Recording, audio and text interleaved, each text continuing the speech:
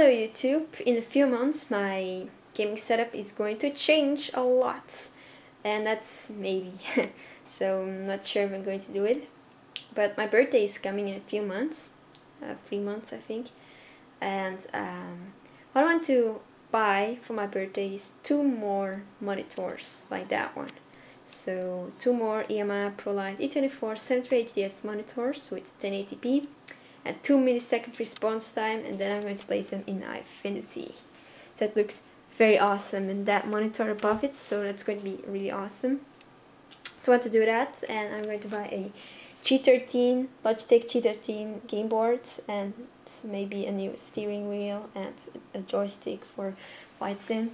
So because my birthday is in the same season that then with Christmas, so I can earn a lot of money at the end of the year.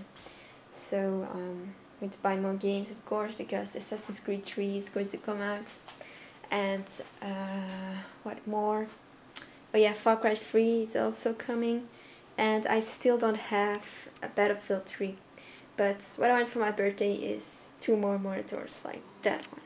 So that's going to be awesome. But one question, if you have Eyefinity, please tell me, is it worth it? And I only have one single GPU, it's the 6970. Is it good enough to have 2 more monitors, 1080p, Full HD, set up for gaming? So will that be enough for like Battlefield 3? Can I run it on high, not ultra? And I'm pretty sure it's not going to run on ultra. So should I buy a 6950 so I can place them in crossfire, because the 6970 and 6950 can crossfire?